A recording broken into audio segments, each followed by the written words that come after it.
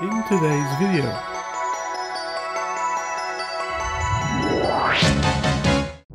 Hi guys, welcome to this week's video. Before we start, make sure to subscribe if you are not and give a thumbs up if you enjoyed the video.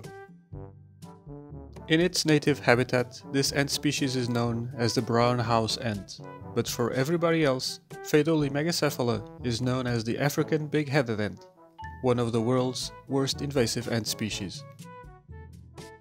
Originally from the southern parts of Africa, this ant species has spread to the four corners of the world and is now referred to as a tramp ant species, a species which travels from place to place, inadvertently transported in soil or inside cargo on ships, trains and other human means of transportations. Tramp ants are associated with human activity. For the most part, tramp ants thrive only in disturbed environments and do not penetrate intact natural habitats, but as humans and their disturbance spread, so do the tramp ants. This ant species belongs to the Myrmicinae subfamily and the Pheidole genus. As usual, in all Pheidole species, they have four castes: the queens, the males, and a dimorphic caste of workers, the majors, which are also called soldiers, and the minors. And as you can see, it's the soldier caste that defines their common name, the big-headed ants. Workers are brown, often with a darker head and abdomen. Minors measure 2 mm, while majors measure 3.5 mm. In Pheidole megacephala, minor workers typically do most of the foraging, and majors primarily remain inside their nest, caring for the colony defense, food storage, and seed miling. The African big-headed ant has a clear preference for shady and humid habitats. They can be found nesting in disturbed soils, lawns, flower beds, under objects such as bricks, cement slabs, or flower pots, around trees and water pipes, along the base of structures and walkways, where displaced soil is usually observed from the action of ants digging below the surface. Well-cared for lawns may have big-headed ants infestations that are less noticeable, except along the edges where lawns meet the walkways, where piles of soil are often deposited. Big-headed ants populations expand into neighboring areas by following along these edges or roadways. Population movements into new areas to establish nests and subsequent displacement of other ant populations can be very rapid. Regarding the ant's life cycle, queens are known to lay from 90 to 300 eggs per month, averaging 6 eggs per queen per day. Temperature has a substantial effect on the development of brood. At 22 Celsius, minors took 78 days to develop. At 24 Celsius, they took 59 days. And at 26 Celsius, they took 38 days to go from egg to adult. It's quite a significant variance for such a small increment in temperature. On the other hand, colonies require a constant supply of water and a moist environment to thrive. The distribution range and activity of Pheidole megacephala appears to be limited by the susceptibility to desiccation and higher temperatures. Dry and hot environments will quickly kill any colony. In the wild, big-headed ants are reportedly omnivorous, feeding on sweet liquids such as honeydews, dead insects, and soil invertebrates. This species has a tendency to alternate between protein and carbohydrate, although a higher preference for protein food is noted. This suggests that the mixture of these two classes of food should be used to ensure good and thriving colony growth. Pheidole megacephala is a good predator with an efficient nestmate recruitment that enables the species to dominate any opportunity.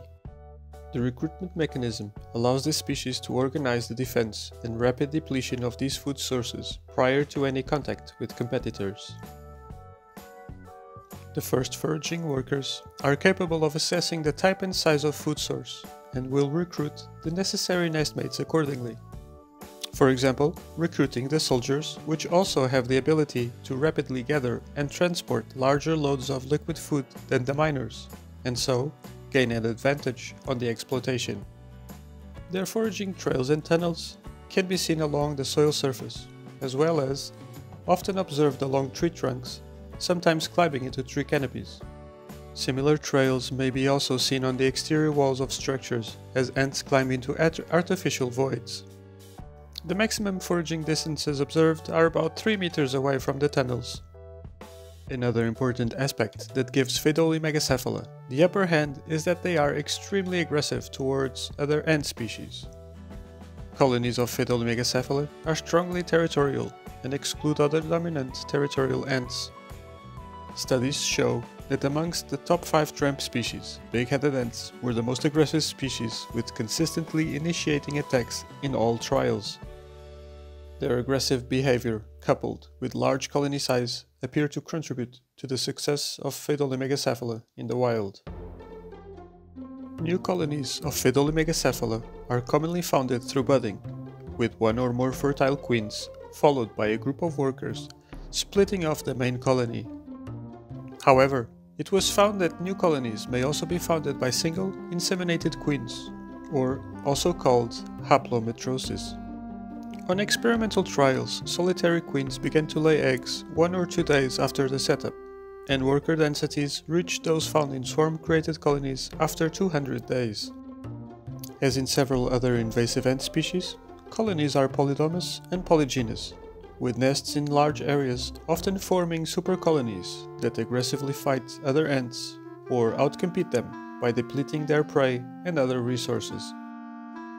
Like most other species of dominant invasive ants, exotic populations of Pheidole megacephala typically form unicolonial supercolonies. Unicolonial ants carry polygamy and polygyny to the extremes.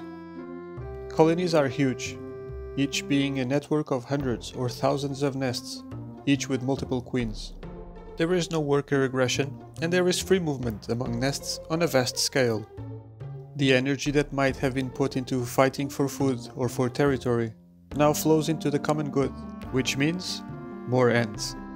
The absence of worker aggression over large areas is thought to be important in allowing these ants to attain high densities and ecological dominance. It is thought to be related to the low genetic variation that this species exhibits in its invasive populations. Recent studies show that encounters between 2 megacephala workers never yield aggression, irrespective of chemical, genetic, or geographical distances between the workers. The study suggests that other factors are involved in the ecological success of this species. The most important of all, it can live in the vicinity of humans. The role of human activities is central in the invasion processes, as invasions generally occur through global human movements, as well as from and to human disturbed areas. Tramp species are known to be able to easily occupy open and disturbed areas. However, primary and secondary forests have a lower proportion of these species. Instead, those habitats contain more endemic species. It has been proved that by maintaining these areas protected and pristine allows the endemic vulnerable species to have invader-free areas that allow them to continue to thrive during the peak population densities of invasive ants, and later recover after the invaders' populations decline. Such a case occurred in Madeira, a Portuguese archipelago off the northwest coast of Africa. Even after about 150 years of residence and mediatic population explosions, Pheidole megacephala failed to achieve widespread distribution and ecological dominance. Climate, vegetation, and competition altogether proved too much even for the mighty African big-headed ant.